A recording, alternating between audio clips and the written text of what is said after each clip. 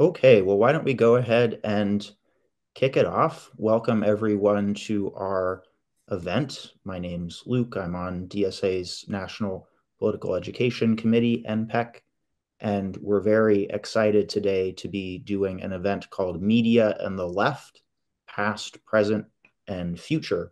This is actually DSA NPEC's last panel event of the semester. So the last panel event that we're going to have for this year-long period that we've been doing. And so very excited to have this be our last one of the year and to have these wonderful guests. So what I'm going to do is read the event description for us, and then I'll give us a little rundown of what today is going to look like, and then I'll introduce our guests and we'll get started. So, as I said, this event is titled Media and the Left, Past, Present, and Future. At its last convention, DSA, Democratic Socialists of America, created a single editorial board for its two publications, Socialist Forum and Democratic Left. And that was a change aimed at developing a, quote, prolific, democratic, and well-resourced media operation to serve our organization, our public outreach, and our political strategy. And in support of that resolution, one of the co-authors actually cited Tom Paine's Common Sense and the Black Panther Party's newspaper, Black Panther, as examples of how, and this is another quote, stories set our movements on fire.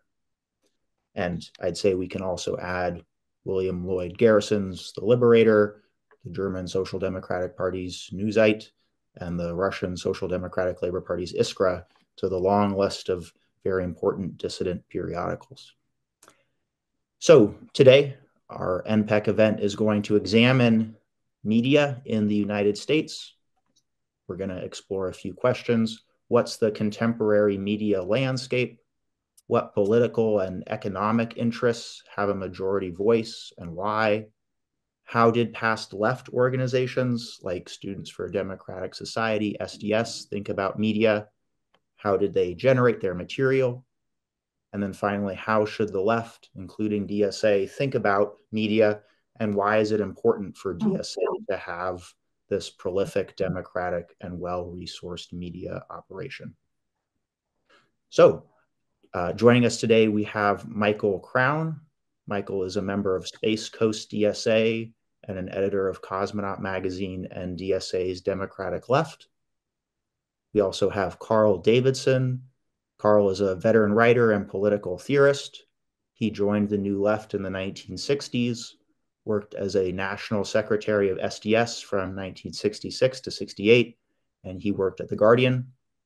Today, he's a DSA member rooted in the blue-collar realities of Beaver County, Western Pennsylvania, where he was born and raised. He's the founder of the online University of the Left and editor of the news weekly Left Links.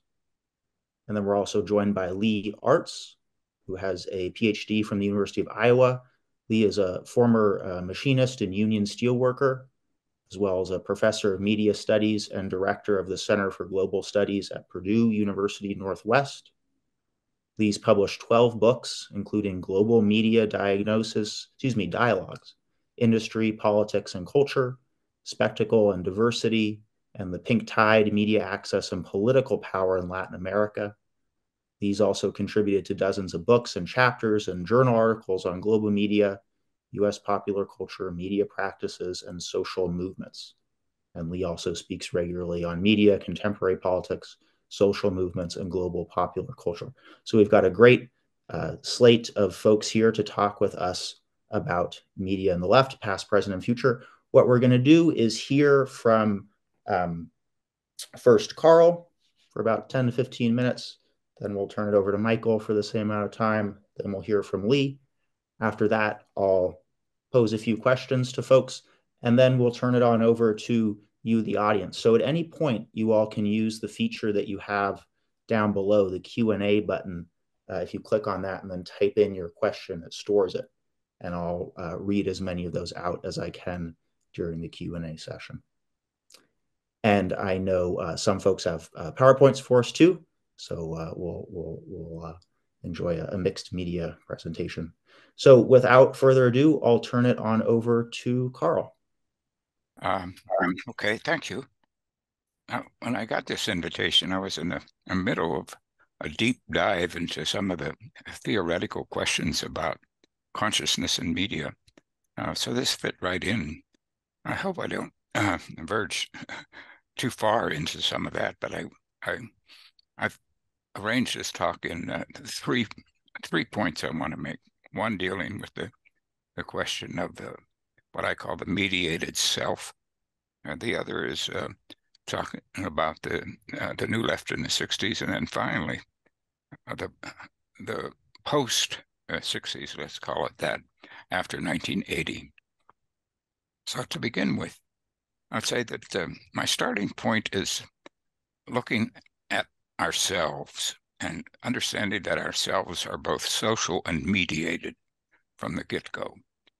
Early on, our internal generalized other expands beyond the personal I of our me, and the personal, the generalized other being our imagined self of what others think about us, and expands in different directions with other people. We can begin to see how it develops with language in a young child's interactions with family. But then it goes on through media, from children's books and comic books. We watch Mr. Rogers, Sesame Street, Captain Kangaroo. We go to movies, study school books, engage with rock music on the radio, and so on. So in all of these, we begin to see that our self becomes mediated. We not only have direct personal inputs into what our self is, but it becomes our generalized other becomes inflated with all these inputs from media of different sorts. It also works the other way around. We can begin to create our own stories in music, and we can broadcast it out in simple ways to family, friends, and schoolmates. But if we're not shaping our social selves and creating our own narratives, our social orders, mass media is certainly shaping ours. Now, we can, of course, be selective to a degree by what we choose from the supermarket of choices offered us. We can, what books we want to read, what bands we want to favor, what kind of movies we like, which magazines we read or news shows we watch. But in any case, if we are not shaping our own internal narrative about who we are, the external media is doing it for us. So when I'll use myself as an example. When I first decided to go to university, I had two dominant reasons to do so. First, I wanted to do well in physics and get a high-paying job so that I could become a millionaire by age 40. I even said that right out to my roommates in our dorm at Penn State. The other thing I wanted to do was hang out with the jazz fans and the people who had read Kerouac and other beat writers and poets. I knew next to nothing about politics of any sort. I was the farthest thing from a red diaper baby that you can think of. But two things happened in the middle of my freshman year. First, I hated compulsory ROTC, and I refused to take it. And that put me in connection with the campus peace group. I hadn't even heard of them before. But then I was assigned the Grapes of Wrath in English. That was the second thing. I went to a rather poor working class high school that it wasn't so bad, but the English department certainly was. And I had never heard of Steinbeck, even though I was in Penn State. And so in English class, I was assigned the Grapes of Wrath. I was so taken by it that before the end of the year, I had read every book that Steinbeck wrote. I think there were about 10 or 12 of them at that point. And so by the end of the semester, I was now connected with the peace movement, and I had now saw myself, because of the reading of Steinbeck and other things, as a man of the left. And I started reading the Guardian, the New York Times, and also the Manchester Guardian, which was around back then. So all of that happened in 1 year, and at each point, media played a big role.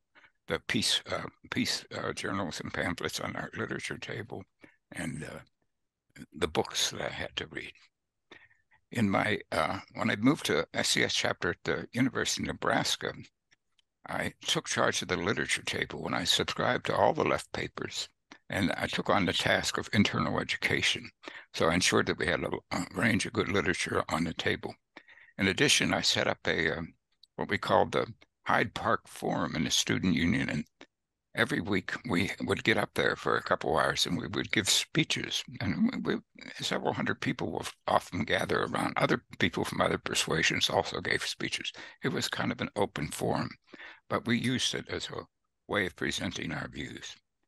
Before long, our SCS chapter got a memo machine, and we started making flyers and pamphlets.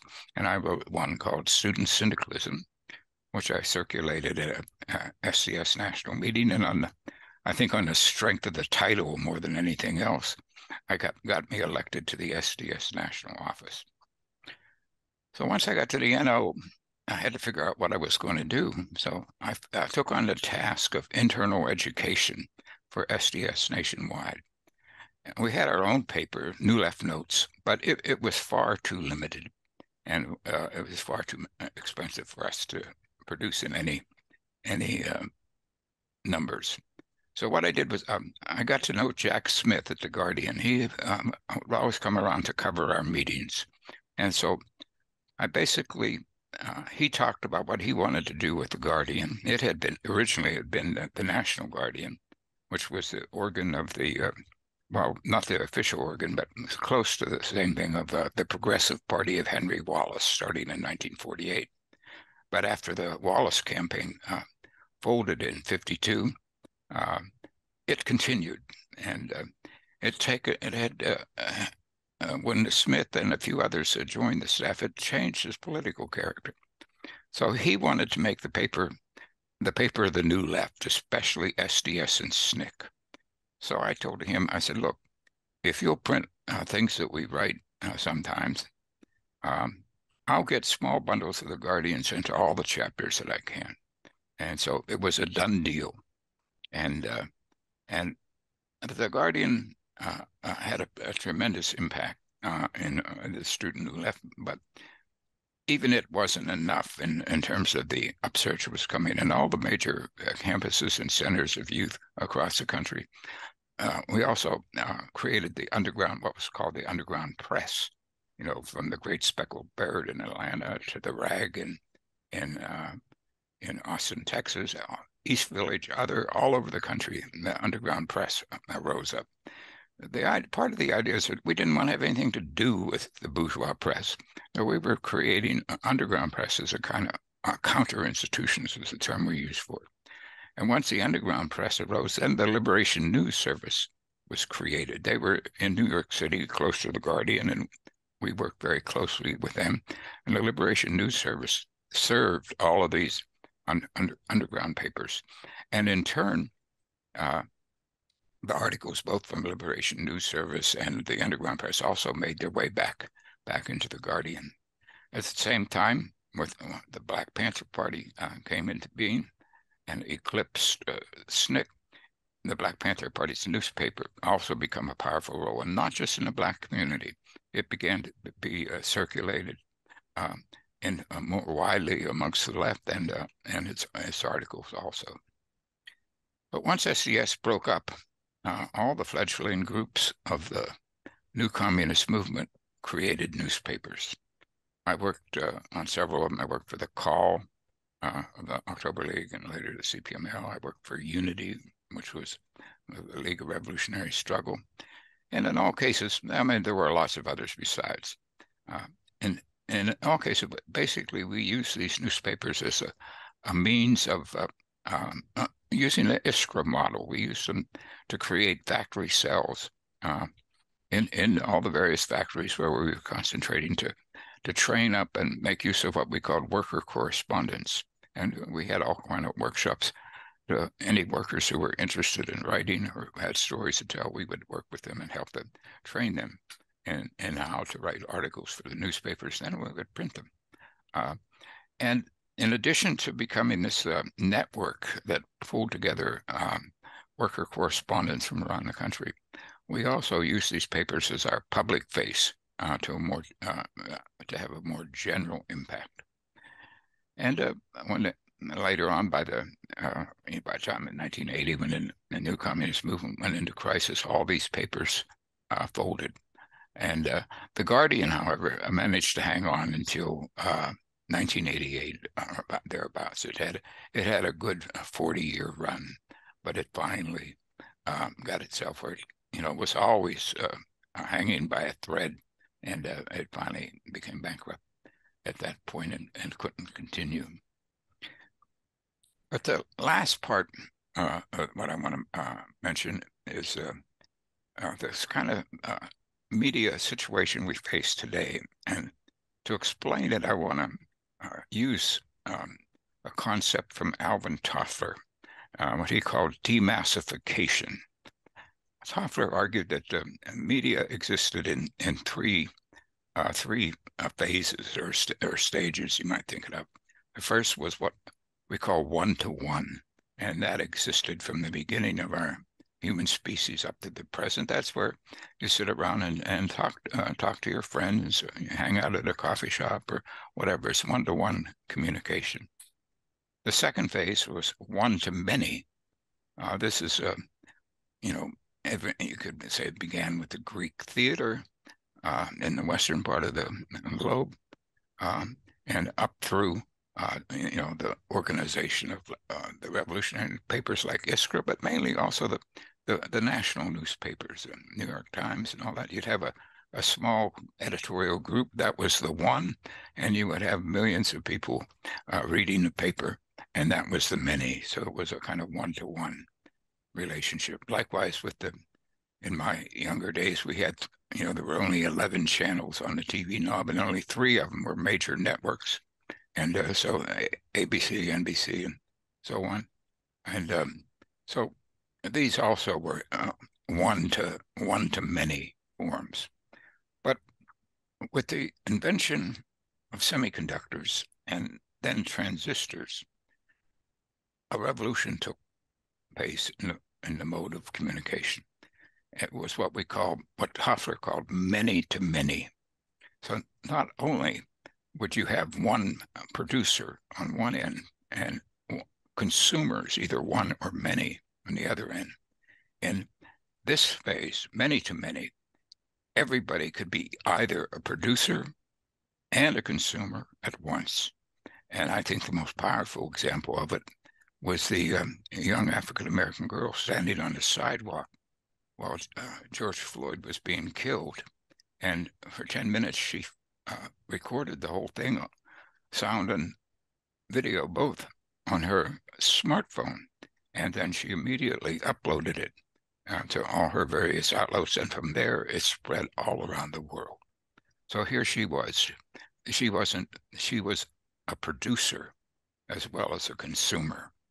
And by now, the cell phone is practically ubiquitous, not only in the United States, but in China.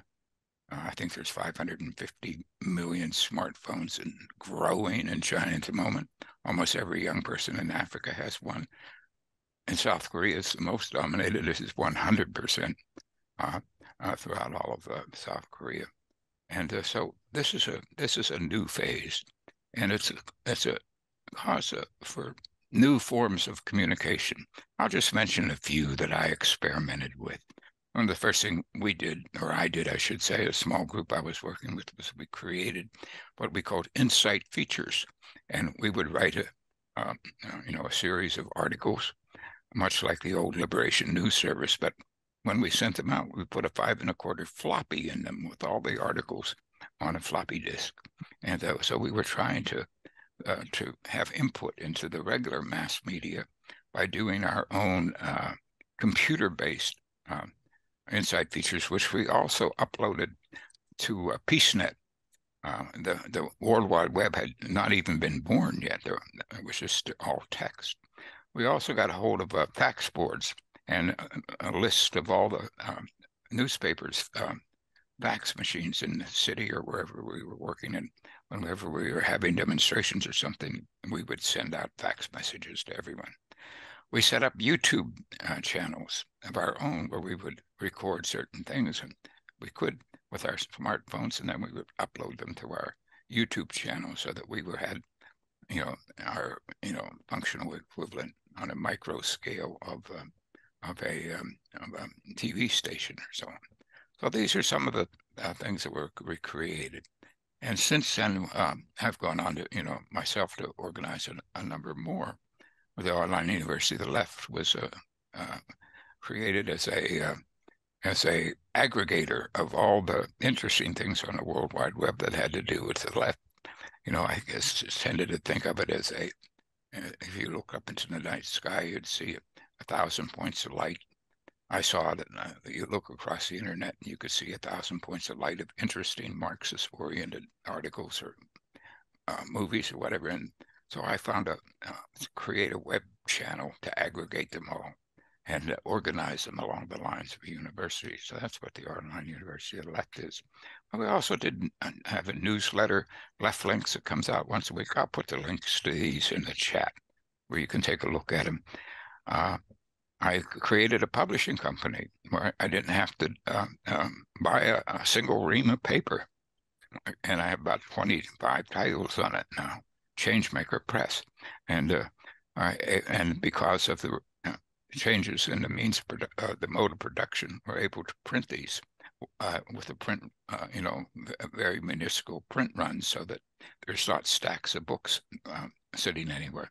If you order a book, they print the book, and that's the way it works. So there's a lot more to be developed by these, and I think that any left group today have to think of these through in ways that go beyond what we did in the 60s. But at the same time, I think it's absolutely crucial that TSA and any left organization that wants to develop in a serious way, that they have to have not only something that helps them build their internal organization, but they have to have a public face as well. So I'll end it there. Thank you, Carl. Michael, we'll turn it on over to you, and you should be able to share your screen with us if you'd like. Awesome, awesome. And thank you, Carl. That was a very, very interesting presentation. I love hearing about the history of the New Left and the underground press. Very inspirational stuff. And my presentation, let me just get this started. All right. Share screen. Okay. Is that working? Yes. All right. So I'm going to go back a bit further in history and look at the Red Media Empire of the great Willy Munzenberg. And so Munzenberg is very interesting as a figure. I'm going to go through who he was as a person, why, we're talking about him, what he accomplished, and I'm also going to go over what lessons we can learn from this guy for our modern day DSA left media. And Munzenberg is interesting because he is kind of demonized by the right. Sean McMeekin, a right-wing historian, wrote a book about him called The Red Millionaire, which just kind of portrays him as this insidious, subversive individual who pioneered many of the techniques that the modern far left uses today to subvert our culture and spread its degenerate ideology, as they would say. And so there is a bit of a mystique around Munzenberg in popular historical memory. And so who is this guy? Well, he is born to a proletarian family in Erfurt in 1989 as a works in a shoe factory, and he becomes involved with the radical left wing of the youth movement of what is at the time the German Social Democratic Party. And the German Social Democratic Party at this time is still officially an orthodox Marxist organization, but there is a right wing, a kind of center, and a radical left wing. And the youth movement is really where a lot of the radical left wing of the party has its base. And Munzenberg, he's trying to organize apprentices into the free youth movement and gets arrested. So at the very beginning of his life, he's kind of coming into conflict with the authorities. He decides to wander not just the country, but actually Europe, and he ends up in Zurich. And he ends up as an apprentice to an apothecary, and he falls in with another group of socialist youth and kind of falls in interest with anarchist ideas. But eventually, these anarchists, they take it too far. They want to eliminate any kind of hierarchy or compulsion or discipline within their organization. And Munzenberg, he comes in a lot of conflict with the SPD authorities because he's the youth keep his youth movement, they keep going to jail, they keep getting arrested for their agitations, and the older SPD bureaucrats are very annoyed by this because they can't bail them out all the time, basically. And the youth movement doesn't have enough resources on its own, and so there's a tension between the kind of radical youth movement and the bureaucracy of the SPD. And so he finds these anarchist ideas appealing, but he kind of falls out of the anarchist, and he becomes a prominent youth leader in Zurich with the and this is where he first becomes involved in left-wing media as an official position with the youth leagues Die Freie Jugend. And so, you know, Zurich is also where a lot of the exiles of the international left end up. Obviously, Lenin is one of the most famous examples. And in 1914, World War One breaks out. Munzenberg condemns World War One, and he gets to know Lenin and the emigres around the Zimmerwald left. And he earns the respect of Lenin quite a bit and kind of becomes Lenin's guy. And he's the the Red Millionaire history, the Sean McMeekin crappy right wing book, but it does have interesting information. He says that Lenin is the only or Lenin comes to see Munzenberg as the only non-Russian that he can trust in this circle. And I don't know if that's true or like how he comes up with the idea, but it does seem like him and Lenin become very close. And he's a very strong pro-Bolshevik. Eventually, he gets deported from Switzerland back to Germany due to all his anti-war agitation. And here's a picture of the Zimmerwald left, who were, these are the leftists of the social democratic movement who oppose World War One and don't go along with the mainstream of the party supporting of the parties supporting World War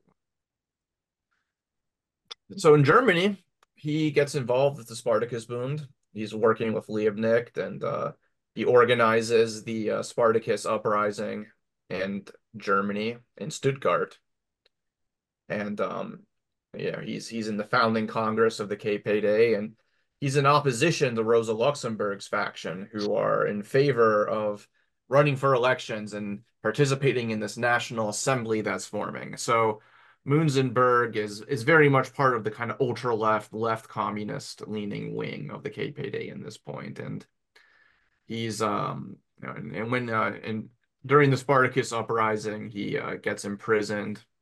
He's working alongside Clara Zetkin for they have his mass demonstration calling for the formation of a true workers' government.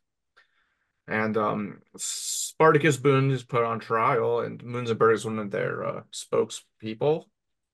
And he argues that it's, they're being tried for their political beliefs and not their actions. And eventually he becomes acquitted, and he becomes a chair for the KPD, very important. starts working his way into the important KPD positions. Um, and you know, this is one of the first big conferences Munzenberg organizes, a youth conference in Berlin, 250,000 people. And he wins a significant section of the Socialist Youth International over to the Comintern, and this becomes the Communist Youth International. He's very much, there's these 21 conditions that you have to accept to become part of the Comintern, and Munzenberg very energetically is able to win, the Socialist Youth International to these conditions, and he's very much on the extreme left wing of the Comintern. He wants all reformist and nationalist tendencies purged. So he's very much about strong discipline. The Third Congress of the Comintern in 1921, he doubles down very much on this whole iron discipline thing, and he says that the youth movement needs to be completely subsumed to the national parties. The youth movements, kind of aren't crazy about this idea, so this does kind of hurt youth recruitment. And then at this point, he's a partisan of Moscow. He's a partisan of the Soviet Union, of Lenin and the Bolsheviks, and his idea of how they organize. And so he's all about hardcore centralism and iron discipline and following Moscow. And throughout his life, you'll see him move away from this position due to his experience in building a powerful left-wing media. So this is kind of where Musenberg starts building his red media empire, as I call it. And after the Third Congress of the Comintern, Lenin puts him in charge of the International Workers' Relief, the IHA, which is this mass international campaign to organize relief for the huge famine that is devastating Soviet Russia. And it's a mass organization. We've got communists like Clara Zetkin are very prominent, but Munzenberg, he's very good. He shows that he's very good, even from this early stage, at reaching out to non-communist intellectuals and artists like Albert Einstein, George Gross. He's a famous Dadaist artist, very important in Weimar culture. He gets George Bernard Shaw, who's a more kind of formist British socialist, involved. And so he's building this mass campaign around getting relief for the famine, and he's able to apply the United Front strategy very effectively through the IAH. So at this time, the SPD and the mainstream Social Democrats are opposing this effort and tell their members not to work with these guys, but Munzenberg, kind of goes around the official hierarchy, bureaucracy SPD, and gets SPD workers and members to get involved with this effort anyway. And they do mass appeals to parliaments, grassroots organizing, and cultural events, and it's all about raising funds to help the Soviets fight this famine, but also to raise, the public image of the Soviet Union, and to build support for the Soviet Union in sections of society that are not already interested in communist ideas, but might be sympathetic, and kind of grows beyond its initial role in supporting the Soviets under the famine into this big internationalist mass organization that's really able to create a media apparatus and a cultural apparatus that is able to seep into mass culture in a way that the Communist Party alone couldn't have. So Munzenberg keeps the IAH relatively independent from the KPD, and this allows greater flexibility in tactics and leeway in finding ways to appeal to the masses that the Communist Party's more doctrinaire leadership, quite frankly, wasn't able to do. They would do these mass public debates where he would invite opponents of communism and the IAH to have debates. They started utilizing radio, which is very important, utilizing the most cutting edge modern technology, phonographs, making records. They would organize sewing circles, children's circles. Film is a big part of it. So there's a a utilization of all of the most advanced technology to reach people, in ways that a lot of other left-wing groups at the time might not have been keen to. And he has this big publicist enterprise, Neue Deutsche Verlag, and they put out more theoretical journals for IAH members, but they also do this magazine called Workers Illustrated, or AI Arbeiter Illustrated Zeitung, AIZ, which is has a mass popularity beyond any other communist publication. And this magazine, Workers Illustrated, this is really one of the most effective propaganda arms of the communist movement in Germany at this time. And one of the reasons why they're able to be so effective is because they get this very cutting edge and hip artist, John Hartfield, to work with them. And so they're able to really take a forefront and kind of this modernist aesthetic that's coming to form in Weimar. And this is I have a few examples of the art that you would find in Workers Illustrated. Here's some anti-fascist propaganda that you would find in a Workers Illustrated magazine. There's some other stuff. It's the kind of collages they would have. Here's some Goebbels burning books. Here's some Hitler, capitalist Hitler. So yeah, uh, so they're making mass publications to appeal to a popular audience that would other that's kind of outside the communist circle. And they also get into film. He has a film studio that's hosted in Moscow, and they have a bunch of they publish for an international audience and have movies like End of St. Petersburg, Mother, Storm Over Asia, Deserter. His total media operation has a permanent staff of 200 people, but what they're really able to do is get freelance contributions from a wide range of different Weimar intellectuals.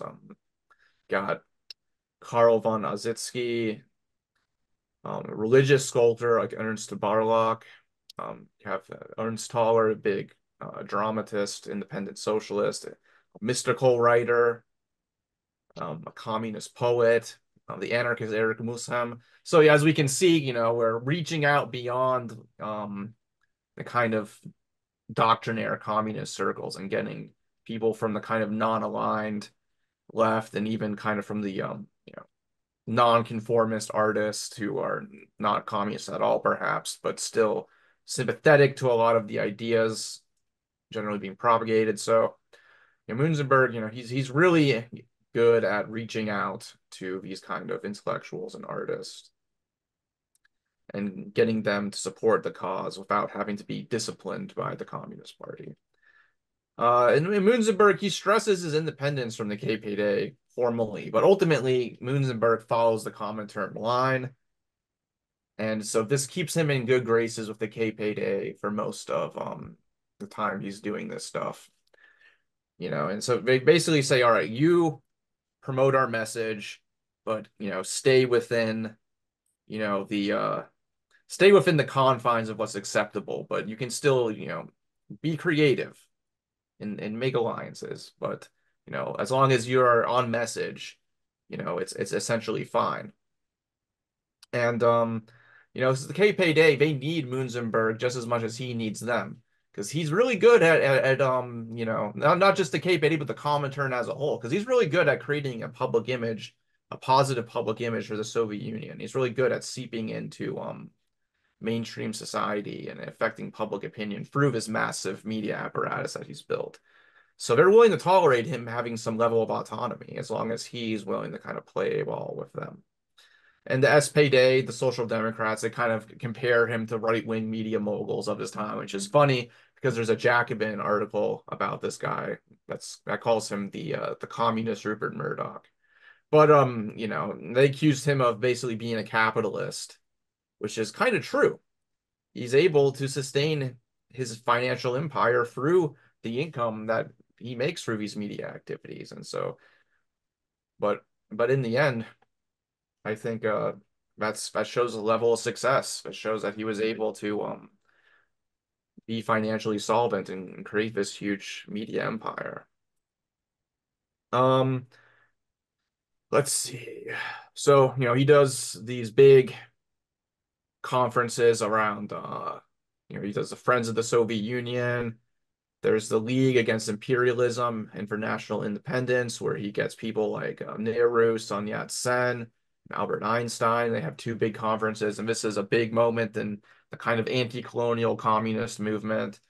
But ultimately, a lot of these figures that show up end up turning on communism or going against communism. So it's a shaky united front, but nonetheless, it's still a big historical moment and getting all these different figures from around the world to to engage with each other. They do a conference in 1932 against war and fascism, and you got a lot of really famous people who come to this one. You got obviously famous Russian like Maxim Gorky, but you got the Chinese Sun Yat-sen, obviously Einstein's Heinrich Mann, Upton Sinclair, Theodore Dreiser, John Dos Passos, Sen Katayama, Thomas Mann. And the social democrats are telling their people not to go. The authorities are trying to shut it down, but they still manage to have this really big conference. And, it's a big way of projecting communism through mass culture at this time. But Hitler is about to take over and the party's about to end. Here's a picture of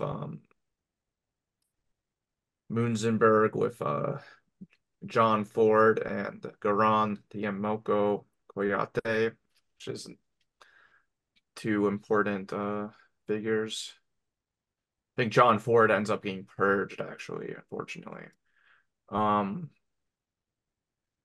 Here we have a big flyer for the Anti-Imperialist Conference. You can see a lot of the big figures that are there. All right, so Munzenberg is also on the KPD. He's in the Reichstag as an MP, but he kind of keeps the internal politics more private. He's critical of Ernst Thälmann's wing of the party and the social fascism line. And as you can imagine, his party activities make him more inclined to a more united front type policy. Because of his relative autonomy from the party, he's kind of able to hobnob with like sympathetic SPD people, while someone like Thälmann is calling them social fascists, et cetera, et cetera. So he's able to kind of play this game.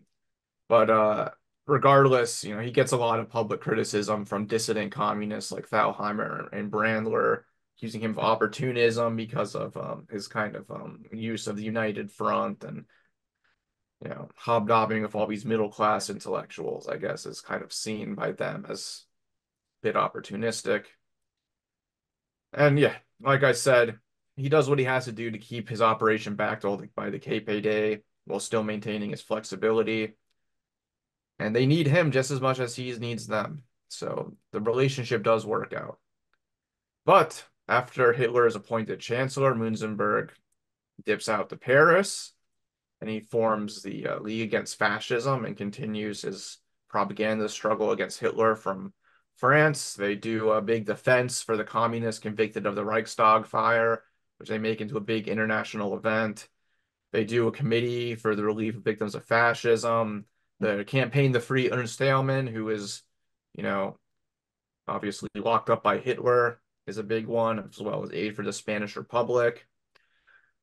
In 1936, the Great Purges are happening, and he kind of comes into conflict with Moscow because they don't like how much independence he has. And they try to appoint him to a position in Moscow, but he refuses, and he gets outcasted by the communist movement. So he basically just keeps his media empire going, but independent the uh, from the Comintern. And while the Nazis are invading France and he's trying to escape, he mysteriously dies. And there's a lot of speculation about his death, which I'm not going to get into because I don't know much about it. But yeah, now for the lessons that I took from learning about this guy and his communist media empire. First of all is the importance of youth. I think that, Munzenberg, because he got started in the youth movement and put a lot of emphasis on winning the youth to socialism and to the movement, that he saw the importance of media as a way of reaching people and winning them to the politics of communism. I think Carl Davidson's presentation, speaks to that in my opinion. And so I think, the emphasis that he put on media and building a media system was definitely related to his appreciation of the importance of youth. Organizational flexibility. Munzenberg was able to have a lot of that organizational flexibility and improvise, try new things. Um, he wasn't under the strict bureaucratic centralism that a lot of the rest of the KPD was under. So he was able to do a lot of stuff that the more dogmatic, doctrinaire communists probably would not have tolerated. Uh, don't be afraid to appeal to sympathetic middle class intellectuals and artists. I think there's a kind of tendency in the left to think that any kind of communication to non-working class audiences is a waste of time. It's opportunism. It's not worth doing. But you know, in reality is the middle class intellectuals and artists have an outsized influence in culture at large, which seeps down to the working class. And they have money, and you need money to run a really successful left media operation. And DSA with its budget crisis right now, I think is learning this, we're going to have to find ways to make money and fund ourselves in order to do the kind of mass media we really need to be doing for building our organization. Use the most modern and up-to-date communications technology. Munzenberg was always, trying to use the most up-to-date mediums, even if, it was seen as, oh, workers don't listen to the radio. Only the middle class listens to radio. Well, regardless, when the workers do start listening to radio, we want to have a presence there. So use, the technology that we have today. Don't, stick to outdated technology. Take the advantages of all the modern day means of communications. Today we have social media. There's so much potential that the left could be using with social media, and we're seeing the impact of that a lot. Look how many people are discovering criticisms of Israel and U.S. imperialism on TikTok. Sure, it might be vulgar, it might not be the most sophisticated, but nonetheless, it's part of the information war, and we have to use every front possible. United front tactics work, and you don't have to sacrifice political independence to use united front tactics. The KPD maintained its political independence as a party, and without the political independence of the KPD as a mass party, these kind of mass media operations wouldn't have been able to have the reach they did. But, because of his independence, even in the time period where the KPD was failing at united front tactics, Munzenberg was able to utilize these tactics and spread this massive communist subversion throughout society. Be financially savvy. Don't be afraid to make money in order to keep operations financially solvent and capable of expansion. Quite frankly, we need to, as Bukharin said, enrich ourselves, not be afraid to get good at business in order to ultimately abolish business. Avoid dogmatism and petty sectarianism. Have communist propaganda for a mass audience, but still keep it aesthetically highbrow and sophisticated. We don't have to make things dumb and kitschy in order to have a mass audience. We can be intelligent and sophisticated, but still have mass appeal. And yeah, tactical flexibility and united front. It doesn't preclude political independence. We can create alliances with non-socialists or independent socialists and still maintain our independence and still have these kind of tactical and political alliances. And I think that is it. Thank you. Awesome. Thanks, Michael. And I'm very briefly going to share in the chat the resources that Carl mentioned in his presentation. Everyone should get those. And folks, please feel free to put any questions that you have in the Q&A spot, because I'll turn to those during our next bit. But first, I want to bring in Lee. Lee, you're up and should be able to share your screen too. I think you can see that. I want to thank both Michael and Carl for walking us through some of the history of the use of media and the emphasis on the fact that the left, every revolution needs its own media. That was true in Russia, Cuba, Nicaragua, um, Black Panther Party, the Civil Rights Movement. Every social movement needs its own media. And Lee, I'm sorry, we can't see your screen yet. I think you might need to Oh, you press the can't button. see my screen. Okay, well.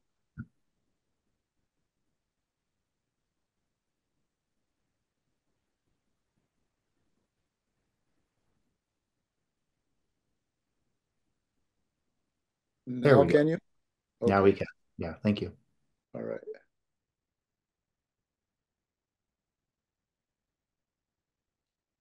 And I also want to thank the National Political Education Committee for inviting me to participate in this discussion.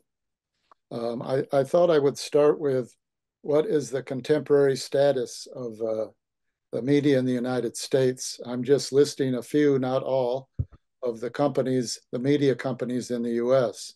Obviously, Apple's at the top of the pile with their technology, their cell phone, and now Apple Plus and their streaming. Um, I did not put every social media company in there. Alphabet and Google's not there, even though they make $282 billion a year. Um, Disney, which we all recognize as one of the largest global media producers in the world, um, is only about 10% the size of Apple when you get down to what the revenue they are able to attract. Of course, Disney has ABC, they have films, they have parks, they have Disney Plus streaming, they have toys. Uh, Comcast is here, Netflix is here, which is one of the companies that started streaming and is very lucrative for them, $153 billion. I think it's interesting to look at Meta, which has Instagram and other Facebook and other social media outlets. They are quite far down on the list to 134 billion. Of course, they're much more than uh, TikTok, which only makes about 16 billion a year. Um, and I'm not going to go through all of these, but I thought that I would start with a few. The Disney company, which is familiar to most of us, ABC, the Marvel movies. There's been 26 of them so far. Lucasfilm, Pixar. They recently bought 21st Century Fox from the Murdoch family. They own 80% of ESPN. Uh, I assume many of you know that they also have a share in Arts and Entertainment, the History Channel, Lifetime, and even Vice Media. They have franchises that are well known around the world. Star Wars, as I said, the Marvel Universe, all of the princess animations from Cinderella to Mulan to Frozen and Frozen 2. Um, the Pixar films, which include Toy Story, The Incredibles, and Cars. And they also have many popular ABC shows. What we may not be aware of is the number of global partnerships that Disney has. They have a major partnership with Grupo Globo in Brazil, which is the largest media company in Brazil. They also have a Disney radio partnership in Bolivia. They have a joint venture with Vocenta in Spain for Walt Disney Iberia. They have a partnership with Canadian Chorus Entertainment and with Sony Pictures. Patagonic Films, which enters the Academy Awards almost every year with foreign language films, is a partnership with the Clarin Media Group, which is one of the largest media companies in uh, Latin America. And of course, they have co-productions with Shanghai Media, China Media Group, and other Dali and Wanda and other companies in China. Comcast Universal, as I said, I'm not going to go through each of these, but we know Comcast. It's what Carl started saying when at the beginning you would watch ABC, NBC, and CBS, and those are the ones that I'm looking at primarily here. But Comcast Universal, Comcast is a cable company, but they now own Universal, NBC, DreamWorks Animation, Universal Pictures. They have a streaming service called Peacock. Again, they also have several franchises that are familiar to anybody that goes to the movies on a regular basis, from Jurassic Park and King Kong through Fast and Furious. And likewise, just like Disney, they have multiple global partnerships. In New Zealand, they are partnered with Sony Pictures. They have a joint venture with the Belga Home Video, which makes video productions for Europe. They strangely have a Korean joint venture that produces entertainment for South America. They have a joint venture with an Australian company called Madman Entertainment, Studio Canal Plus, and Lionsgate, which are joint ventures for Europe. And then there's also a separate one for Germany and Austria. Paramount Global, which is a much smaller company compared to Disney and Comcast Universal, but they still own CBS, MTV, Miramax, BET, Nickelodeon. Many of these are well known to all of us. They also have several franchises. They may not be as well known as some of the Disney or Universal franchises, but certainly people remember CSI, which is a TV show, the Late Show, Teenage Mutant Ninja Turtles, and others. And again, I'm trying to stress here that there are transnational partnerships. Paramount has a partnership with India's Reliance Media, which is the largest media company in India. They have an audience of 1.3 billion people. They have a partnership with MultiChoice, which distributes African Magic and other African stations across most of the subcontinent of Southern Africa. They have a partnership with a cable media provider in Japan. They have a partnership for TV distribution in Europe with Sky TV. And there's even a pending joint venture between Paramount Plus and Comcast's Peacock. I don't want to leave out the print media because it's huge. The Associated Press is the largest news agency in the world. On a daily basis, 4 billion people either read or view an Associated Press news story or video. The New York Times, on the other hand, only has 300,000 people reading the paper daily, but it has more than 9 million people that are online subscribers. The Wall Street Journal has twice as many readers, but only about a third of the number of online subscriptions, 3.5 million.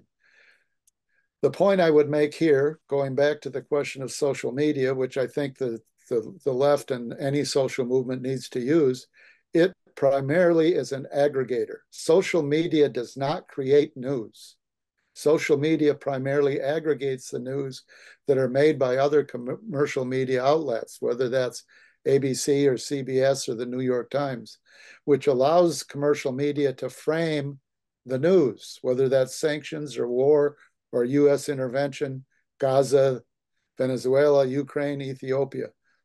I want to take a quick minute here to talk about media framing, because this speaks to the issue that Carl raised earlier, that we are born into an existing culture, an existing dominant culture, which influences us.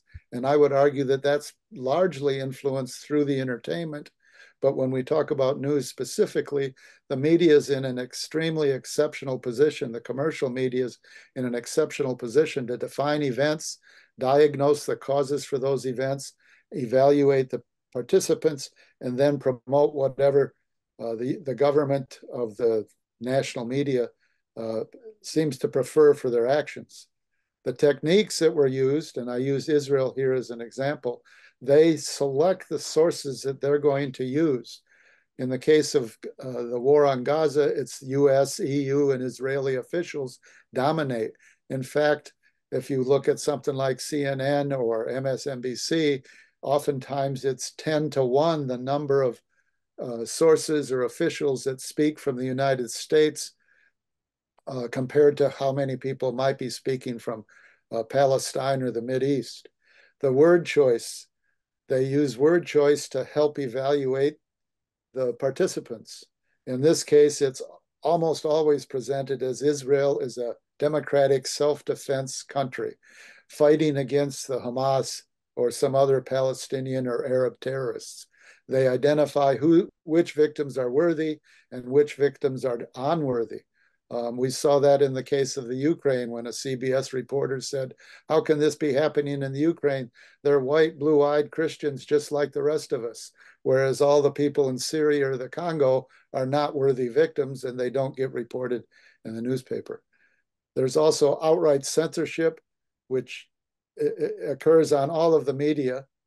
even the ones that presumably seem to be much more liberal, like MSNBC or CNN. And there's also attacks on free speech, including on college campuses. The biggest thing that they do is provide no historical context. The war on Gaza began on October 7th.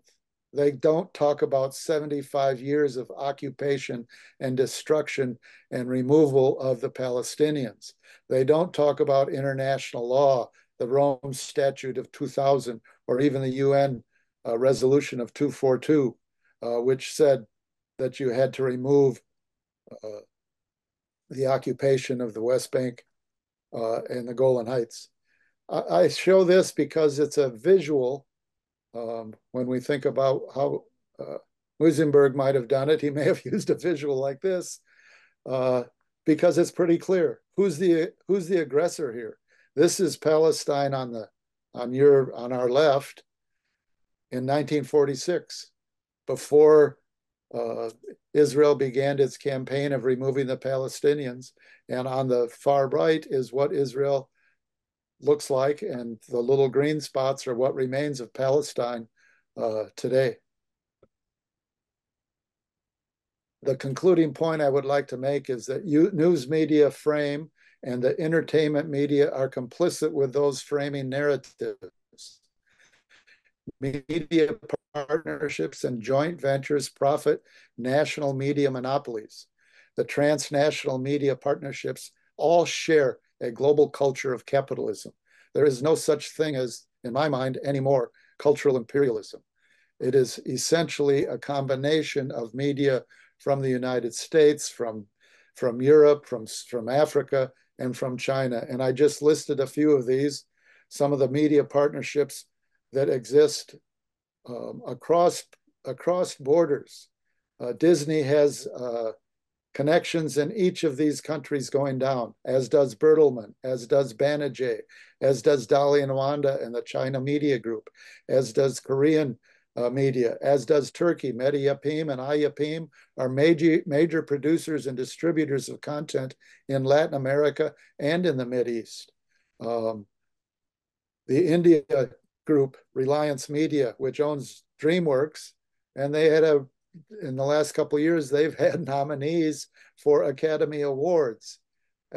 We don't refer to that as Indian cultural imperialism, even though DreamWorks is an Indian-owned company. Brazil is Grupo Globo, and Mexico is Televisa Univision. I will be more than happy to take comments or questions in the discussion, but I have a little bit of different appreciation of social media than some of the others do. I don't think it's the democratic opening that it is hyped to be. It's owned by a handful of media conglomerates who can choose to block anything that they want. They have algorithms, they have monitors that do this. In fact, the social media from Facebook to YouTube have shut down reports from Gaza, from Palestinian Voices. So I think that it's right, both what Carl said and what Michael said, that the left and social movements should use any social media available. So that means we should be able to use social media, but there's no replacement for the actions, the face-to-face interaction that social movements need to form to be able to be successful. Thank you. Thanks so much, Lee, and thanks to the three of you for launching off that discussion. What I'll do now is turn to the two questions that we have in the chat, or I should say the Q&A box. If folks have more Q&A questions, keep filling them in, and we'll keep the conversation going for about the next 25, 30 minutes or so. And I figure with these questions, I'll pose them. Some of them, might be up some folks' alley more than others, and I'll let our panelists respond as they'd like. So the first question that we have is focused on DSA in particular. And that question is, what obstacles does DSA face in expanding its media presence? How has the editorial board operated since it was passed at convention? And how does it plan to carry on its work?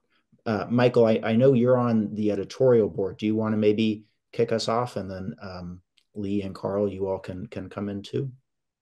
Yeah, I can speak to that one especially. What obstacles does DSA face in expanding its media presence? Well, I think this is an easy one. It's quite frankly money. I think if anyone who's been paying attention to national DSA politics knows that we are in a budget crisis. Democratic Left used to be a print publication that was mailed out to every DSA member. That is no longer the case. We got all our funding cut. So now we are going to be an online only publication for the foreseeable future. Uh, this is obviously not ideal. It's absolutely heartbreaking that this had to happen, but you know, it's austerity time. Everyone's got to take cuts. So, we'll take it. We'll work from here and do what we can. So since we knew for sure that the print publication was being cut for good, we've essentially been trying to re-envision how we're going to make our online presence stronger. So how does the editorial board operate? Well, it's there's an editorial board that's for all of the DSA publications that was determined by the NPC, I believe. And there's two subcommittees, one for Socialist Forum, one for Democratic Left. I am on the Democratic Left subcommittee, and we meet every week on Monday. We go over what stories we're working on, what we've got in the inbox, what pitches we're working on, what we'd like to see people write about, and so how do we plan to carry on? I think we're still kind of figuring out how to just get our publication running on a regular basis as a non-print publication for now. We have been talking about actually making making it so that individual chapters can print their own smaller, like kind of like abridged Democratic lefts that we can kind of use those to hand out and stuff at rallies and tabling. So, given that, we're not going to be able to print and mail to everyone, at least, we'll be able to have some kind of situation where, a chapter can invest its own funds into printing something that it can hand out at the very least. But hopefully we will get our funding situation in order and we can start bringing funding into Democratic Left and Socialist Forum and really expanding these publications and how much we publish. I think regardless with DSA, you have a lot of potential for volunteer labor. There's a lot of really smart people, a lot of very hardworking people in DSA who are more than happy to put their free time into making an excellent online newspaper. And we've got some really cool stories in the work right now. So we're going to make the most of the situation.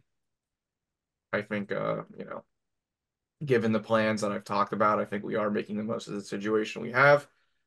But I'd be lying if I said it isn't a little sad that we lost the print issue. And I think hopefully it will be reborn better than ever. Does that answer the question? I want to push back a little bit. I don't think your main problem is money. Okay. I think what you have to do is you have the most important thing already, which is you have a list. You must have an email list of how many 50,000 DSA No, members. no, there's no shortage. Like I said, there's no shortage of good people okay. to put the only thing you have to do is blatantly copy LA Progressive or even the PSL's online newspaper, either one of them. Both of them are nicely done. Just blatantly steal them and then start putting content into them. And I'll tell you the secret to get content. People will write for you for nothing when they can see their byline. That is It's not true. more. That is true. Don't Okay. ask me how I know. And you must have, you must have 1,000 people in DSA that are willing to write articles for you. What you need is to organize a good editorial board. Forget about print copies. Instead of print copies, print business cards, 100,000 of them or more. You can get them for $500 for $12 from Instaprint. In a huge quantity, you can get even less. And then instead of selling papers or handing, just have every one of your members pass around the business cards with all the links on them to where your online newspapers are. So you don't really need all that much money. Maybe you need to pay one or two people to do this, or take a couple people that are on salary already and assign them to this without hiring anybody else. But I don't think your main problem is money. I mean, it is. I possibly am speaking from a position of, disappointment with everything being cut, but I think, like you said, there is a lot we can do with the resources we have. And I think when you say copy PSL though, what do you mean per se? Like copy the No, content or no, of course not the content, just the okay. form of it. It's nicely Okay, laid okay, yeah, out. I mean, that makes I sense. disagree with its politics altogether, but it's nicely laid out. Yeah, that Same is true. same with LA Progressive or Hollywood Progressive, either version of it. Nicely done up. And you can and change the articles every day. You have a daily online newspaper. A bigger answer to what obstacles are faced is that we live in a country that the monopoly over media is corporate owned. That's the biggest that's the number Right. one biggest obstacle for any movement. How do you reach members? How do you reach larger audiences? Um, and that's, I don't think that that's insurmountable, but you have to find creative ways to do that. I mean, the whole thing that Michael presented earlier about how it was done in Germany, it offers those kinds of suggestions. So I also think even social media is not necessarily the answer. I like the idea of taking 50,000 people that have emails. Why not email everybody every week with a publication? I mean, I don't think that that's an impossible thing to do, and that's very difficult to interrupt. But you can be interrupted because I know that Mint Press, Counterpunch, Mondoweiss, Black Agenda Report have all lost their or had their sites moved down when you do a Google search so that it's not there for most people when they type in you can't find it, but nobody's stopping you from sending an email out to 50,000 people. I mean, you may have to do it in batches, but that's not a money problem. That's simply a technical problem. And I mean, in the long run, the only future is when the public owns the media, like in Venezuela or Bolivia. It's a totally different, it's a different way of running the media. And as long as the media is corporate owned and monopolized in the US, it's always going to be a problem. I appreciate this back and forth in terms of thinking about strategies and obstacles. Right. I will say in defense of the idea that money is an issue, I think we are never going to be able to economically outcompete the media monopolies, at least until we have state power of some kind, probably. But I do think if you really want to be able to have a counter hegemonic threat to these institutions, you are going to need money because, yeah, we can get an online paper going relatively cheaply, but what about all the other stuff we need to be doing? We need to be waging a multi-front media campaign here. And I think, if money isn't as much of a worry, it becomes a lot easier. But ultimately, politics needs to be the central thing. I'll give you another suggestion. It's based on a story from SDS days.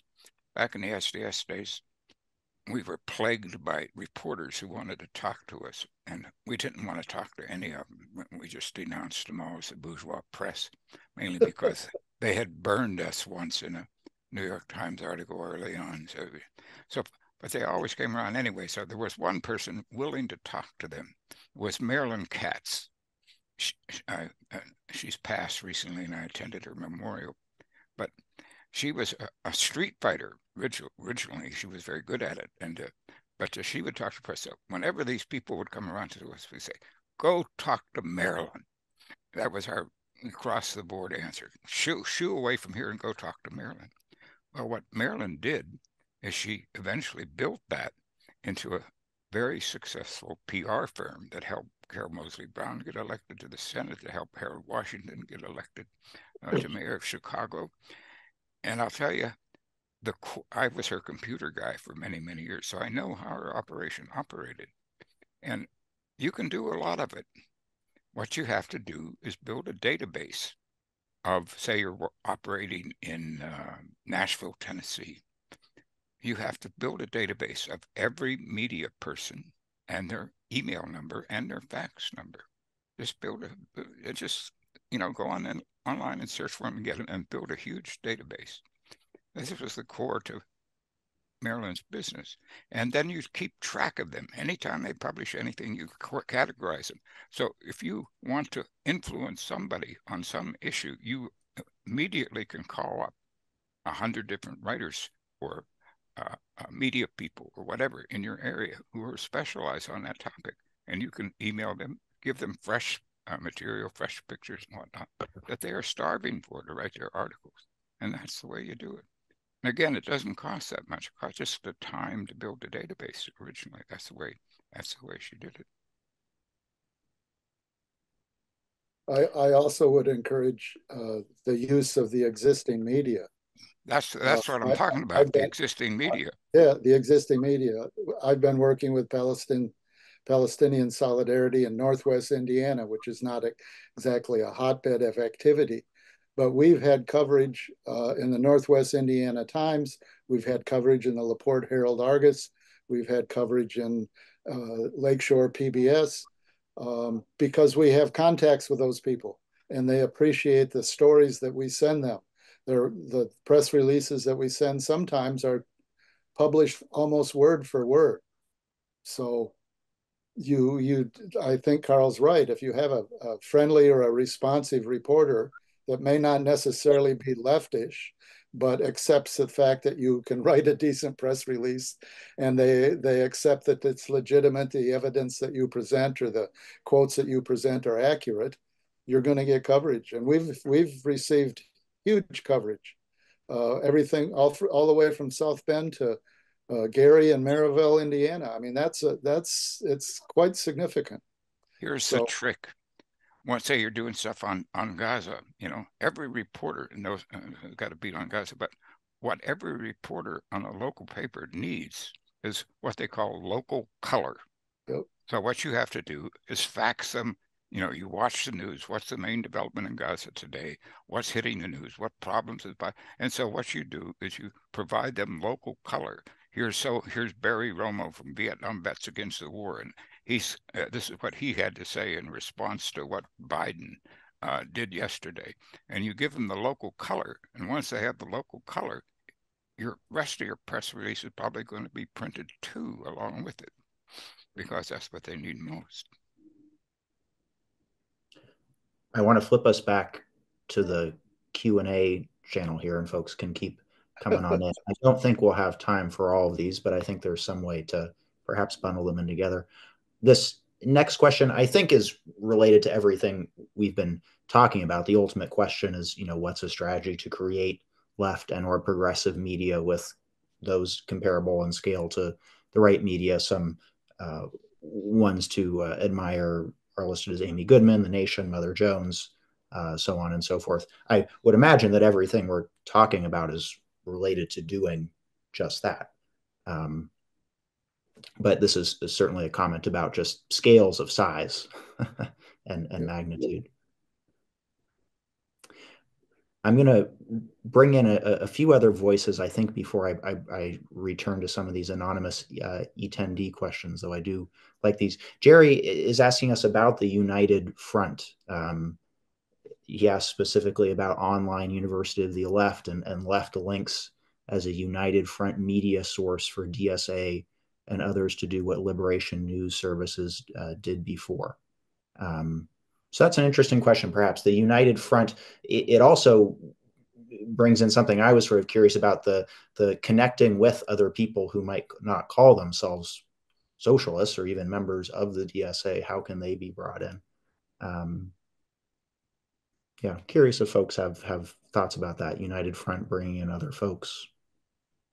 Well, for left links, it's I just pick from the regular press, and the various opinion journals, things that I think are consistent with our interests on, not necessarily on every point, but on a few points, and that way I aggregate the things from the bourgeois press, used broadly. I aggregate them so that I end up with a publication that gives you a quick rundown each week of of interesting things that you might need to know. That's the idea behind it. It's not a party organ in that sense. If I tried to publish that back in the day, I'd probably be, denounced as a revisionist, one sort or another. But it actually makes for a pretty interesting weekly journal. And Carl, maybe if I can just piggyback off that, because someone else asked, how do we start to aggregate local and news content we're already developing? And forgive me, aggregate meaning pull it all into one source. Can you talk a little bit more about that? Well, for instance, the Online University Left is a portal. It's a web portal, and organized as a university with all its different departments. So I just search around. I got 50 people to help me in the beginning. Now I have about 5 people helping me. The other 50 are still there. They're just more passive. But so I got them to send me things, either videos of their classes, for a lot of the departments are, and say, English department, somebody lecturing on English, or history department, somebody lecturing on Du Bois's Black Reconstruction. Not, they're all most of them are YouTube, some are not. And then in the print versions, I have an whole archive section where I put PowerPoints and other documents that you would use in study groups on every question under the sun. And then I have places where we've made them on our own, where we've had forums or gatherings of some sort or another, and jointly produce certain things. Copies of Zoom sessions that we've had, and book sections. I find PDFs online of various books that are rare or hard to get of. So you can go to our book section, you can download the books for free, and so on and on and on. So it has like a library. It has study guides. It has print resources, archives. If you want the Deng Xiaoping archive, you want the Stalin archive, you want the Trotsky archive, you want the anarchist archive. It's eclectic in that sense. I'm not. I mean, obviously, it reflects my own views to a certain extent. I'm a big guy on Gramsci, so you'll find a lot of stuff on there about Gramsci. But I let everybody, so there's something in there for everybody. So that makes it a left unity project. But more than that, it can reach out to a broader. The only people who really hate it are the far right. I have, Lee is very right about this. Facebook made a major change. Early on, I used Facebook to build it. I got over 10,000 people to sign on for daily updates to the Online University Left just using Facebook. Now, Facebook's algorithm has changed. I get very little to build it off Facebook. I have to find other outlets. Facebook, I get maybe 1 or 2 responses on the different Facebook messages I send out. They've shoved me way, way down for some, probably for political reasons. I like Carl talking about Gramsci because I think Gramsci provides us with a model. The early journal that he worked on, he said the need was to create consent among the working class and their allies, and he proceeded to do that. He'd have everything from a review of a puppeteer to a review of a movie to a critique of the Communist Party in Italy. So somebody in here says, why not hook up with Jacobin in these times, Catalyst, Left Links, etc. That may not be possible given each organization's politics. But on the other hand, it would seem like there would be a place for sharing of ideas and sharing of articles. And you also are tapping into that broader left rather than simply DSA members, even though you may have 50,000 emails. If you also tap into the the broader left, you have that many more. And if there's a journal or there's a publication, whether it's online or in print, that is available to that broader left to debate those ideas, I think that would be very attractive. It would, and as Carl said, that's how Gramsci started, right? It's He was very good at being a theater critic because he did something unique. Instead of just watching the play, he turned around and watched the audience. And so he noted all the reactions of the work. It was mainly workers in the audience. Workers went to theater in Italy in those days. And he would record all their hoots and comments and things that he would record all of those. And so that when he wrote his reviews, it wasn't just about his idea about what was going on the stage.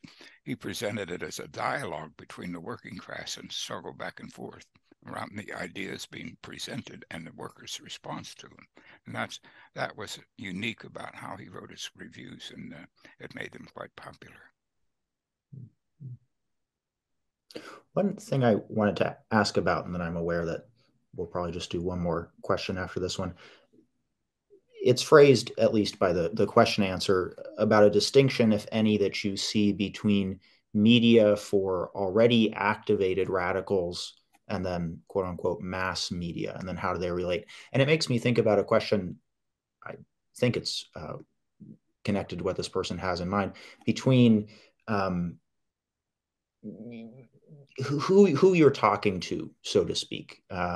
Perhaps when, if you have infinite resources, perhaps you can have something that talks to folks who are novices and folks who know a whole lot about something. If your resources are limited, are you speaking more towards the people who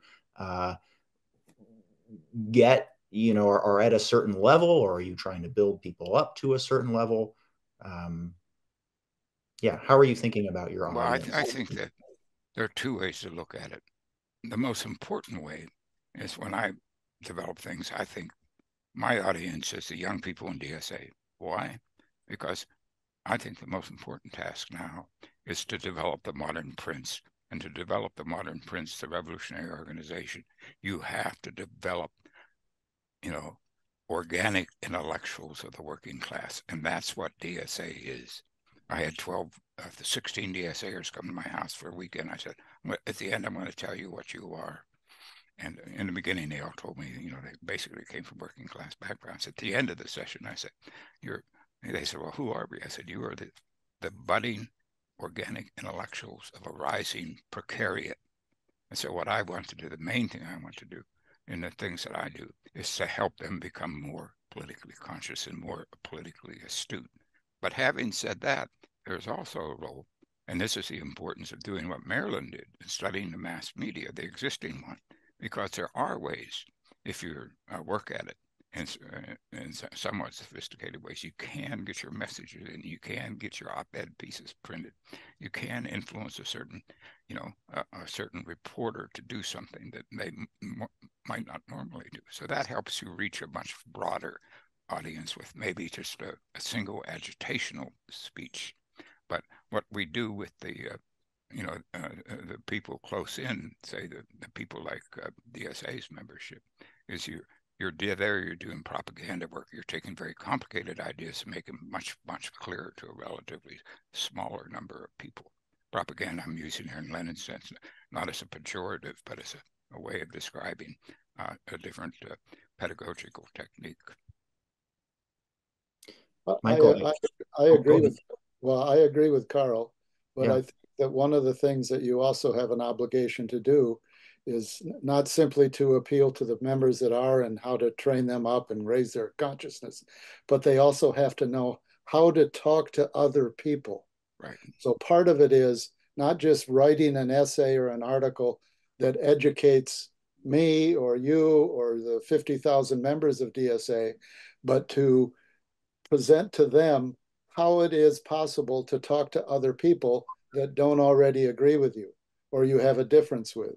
And you have to be able to demonstrate that as well. So I think it's the distinction between mass media and activist media, I think, is not as sharp as it that one might think.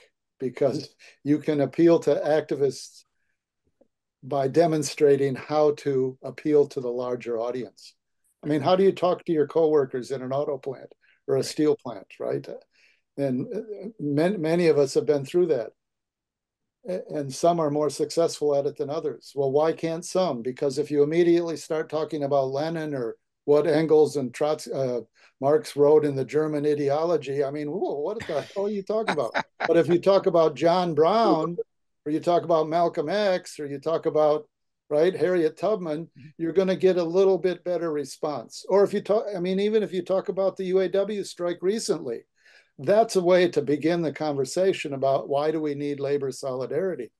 So I'm not disagreeing with Carl. I'm just trying to open it up a little bit I to agree have with that you. And demonstration the of best how thing you to do, best talk to somebody. the best thing to do is start by asking questions. In today's lingo, we call it deep canvassing. In the old left way, it was called the practice of the mass line.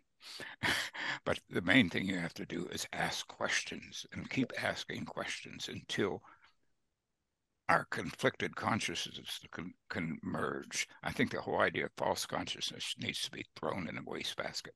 We have conflicted consciousness, and we are on a par with people we want to reach. But I would say one last thing. If you're not uncomfortable in dealing with people, you're not doing it right. You're already united with the people you're comfortable with. You want to get out and talk to people you're not in agreement with. So you want to get out to where you're uncomfortable. If you're feeling uncomfortable, you're doing the right thing. Michael, I just really wanted to quickly pose this question to you too, and thinking about maybe how you approach your work in DSA, also Cosmonaut, thinking about your audience, so on and so forth. Yeah, Cosmonaut, is a publication that is for people who already consider themselves Marxist or part of the left. And, we have no doubt that, that's our audience. And really what we're trying to do is get Marxists to talk to each other and engage in dialogue and kind of see past sectarian, petty ideological blinders and actually engage in dialogue as Marxists about issues of theory, strategy, etc. Democratic left is very different. We are trying to bring a socialist perspective to current events and educate not just DSA members, but people outside DSA might be curious. And we're also very much about just keeping people up to date about what's going on in the organization, what's happening on a day-to-day level with the organization. So yeah, very, very different, I think, purposes, but I think they don't have to be opposed to each other. And like I said, you have different publications for different audiences. You have a multi-pronged approach. You have, publications for people who are already part of the left and already organizing and theorizing, et cetera, to sharpen their analysis, sharpen their strategy, engage in dialogue on that level. And you have publications that are about just getting a socialist analysis and a socialist message out to the masses, out to the rank and file of organizations, and kind of creating a common narrative that an organization can unite around, but also something for the public to experience. And so I think the two definitely are very different, but I think one of the reasons why I was excited about moving on to Dem Left was because it's kind of different from what I was used to with Cosmonaut, which is it's more for people who are already into Marxism and already invested in these debates. Well, we've come up to our 90-minute period and crossed over a little bit. This is, of course, only just the beginning, or can only be the beginning of the conversation. I know Lee and Carl and Michael are public figures, and I'm sure would have no problem continuing the conversation in various spaces. And we can continue to think about how NPEC not only can continue the conversation, have folks on in the future, so on and so forth, and all of these media operations continue. We've had folks on who are talking about ongoing media projects. So things that folks can either write for or write to or express their feelings about, so on and so forth. So I wanted to very much thank our guests, Lee, Carl, Michael, encourage people to check out NPEC, the National Political Education Committee of DSA. Also check out DSA, Democratic Socialists of America, and check out all the work that Lee, Carl, and Michael have done. And I'll be in communication with our panelists afterwards too, if there's any resources they want to share with folks, because I can email you all through the Action Network link too. So thank you very much for having me. Thanks, Luke, for putting this together. It was great. Thank you. Thanks. Good to see you again. On this. Right. Yeah. Take care, everyone. Take care. Bye.